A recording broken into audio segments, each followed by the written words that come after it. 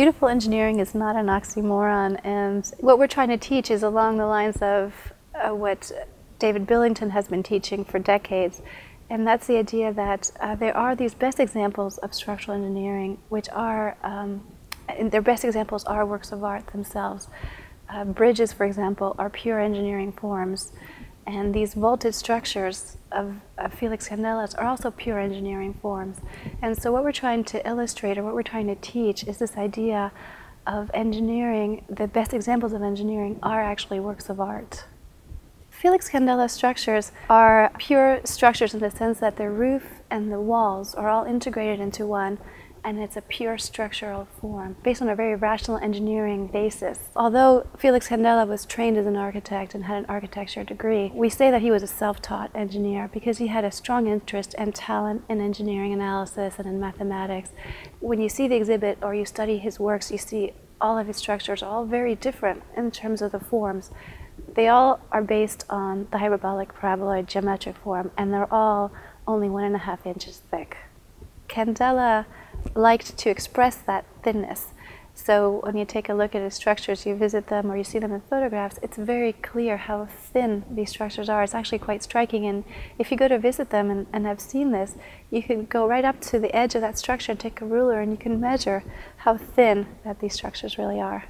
He's able to arrive at this economy of construction through the geometric shape of the hyperbolic paraboloid, because the hyperbolic paraboloid, although curved in two directions like a saddle, can be formed with straight lines, and that leads to economy of construction through straight line boards instead of curved forms, which are very expensive in construction. These things were built economically, and that's why we are at great pains to show the scaffolding on which they were built, because that's an important part of the exhibition.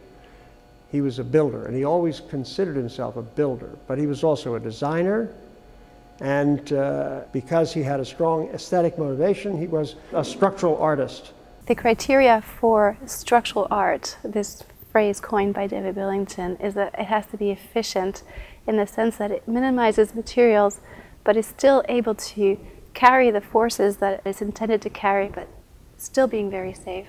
It has to be economical by minimizing the cost associated not only with the building and the construction, but also we're talking about long-term durability. So when you combine efficiency and economy, we're talking about a sustainable structure. And it also has to be elegant. So what we're showing through these works of Candela is that he meets these three criteria. In 1950, Candela did not have the computers or software that we have available for us today to analyze these structures. How do the forces on these structures flow to the foundations? Candela made some assumptions in his analyses, and what we did was we used the most sophisticated computers and the most sophisticated software to make these analyses to essentially confirm what he had assumed in the 1950s. The exhibit consists of structural models, so smaller scale, obviously, models of his works. And we had 19 students involved in building of these models. And actually the students were very much an integral part of the entire project, not only the model building, but also the research that went into this. Because at the time that this project began in 2005, there was still a lot of research that needed to be done on Candela himself. We needed to write a book, and we needed to do the research. So we had students write master's thesis, PhD thesis, student projects, conference papers, and if you look at the book, it'll say this chapter was written by Edward Siegel and the co-authors, for example. So we had the students help us to put together the book even and write some of these chapters with us.